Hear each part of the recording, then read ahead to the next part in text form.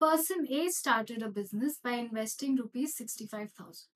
After a few months, B joined him by investing rupees 50,000. 3 months after the joining of B, C joined the two with an investment of 55,000. At the end of the year, A got 50% of the profit as his share. For how many months did A alone finance the business? So we know A, B, and C have invested 65,000, 50,000, and 55,000 respectively in the business. A has invested for 12 months. We don't know the time period of B, so we will assume it to be T. C has joined 3 months after the joining of B. That means time of C will be T minus 3. Now, their ratios will be, that is A is to B is to C will be 65 is to 50 is to 55.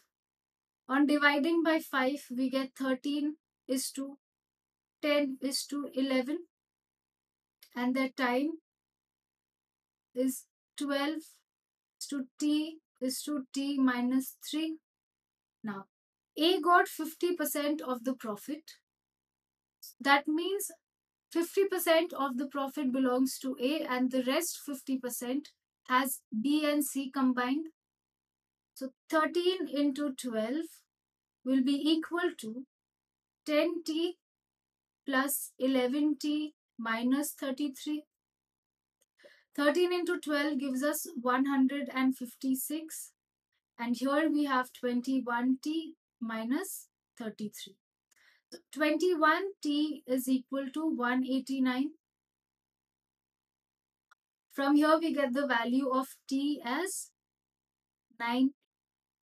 Now if B invested for 9 months, and then we have to find that how long did A finance the business alone. So A financed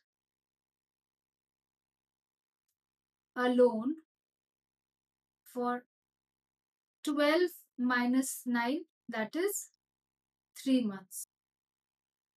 So the answer to this question is option D, that is 3 months.